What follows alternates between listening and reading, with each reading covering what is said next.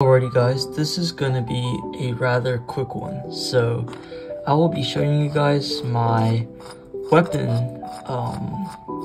you can call it assembly or component for my 3-pound combat robot, and I'll just start building it right now. So the weapon hub, and I placed these M5 nuts in here already.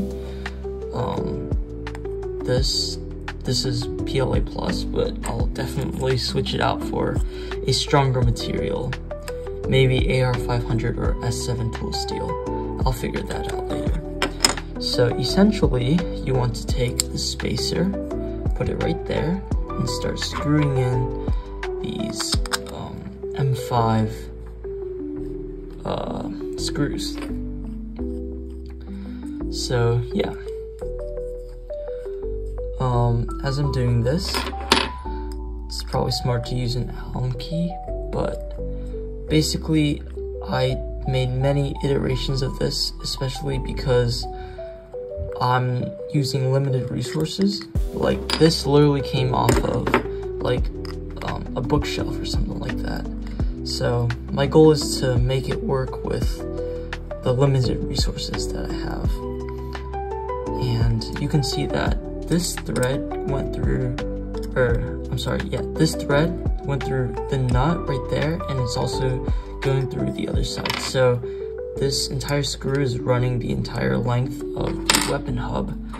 So we can repeat this for the other 3 screws.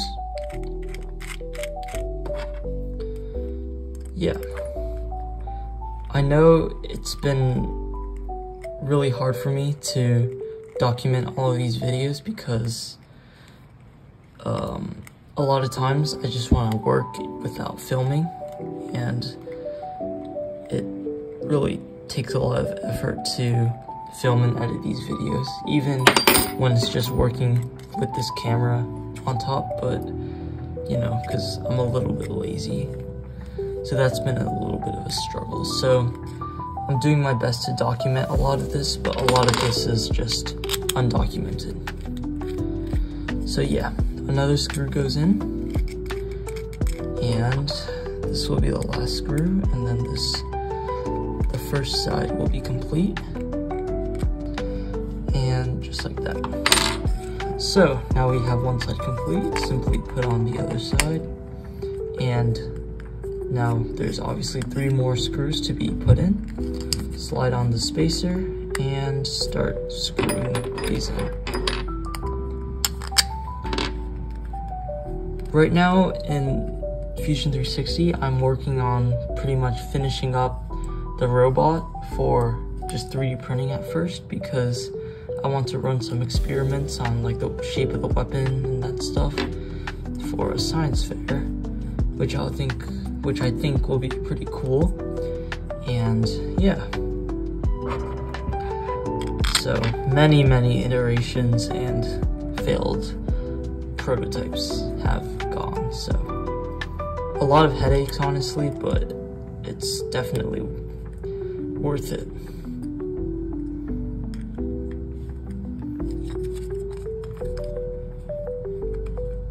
Because at one point I hit that. At one point when I started putting everything together in one big document, because I'm working on the sub-assemblies in different documents basically, and when you put it together, I kind of almost surprised myself at how much progress I made.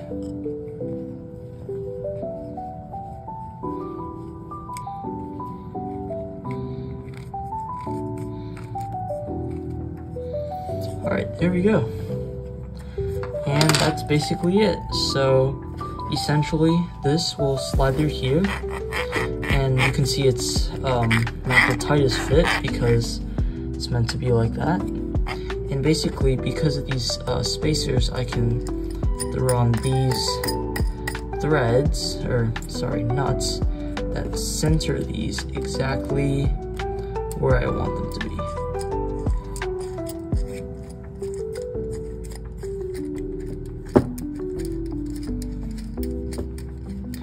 These will have to be tighten pretty nice and tight, like that.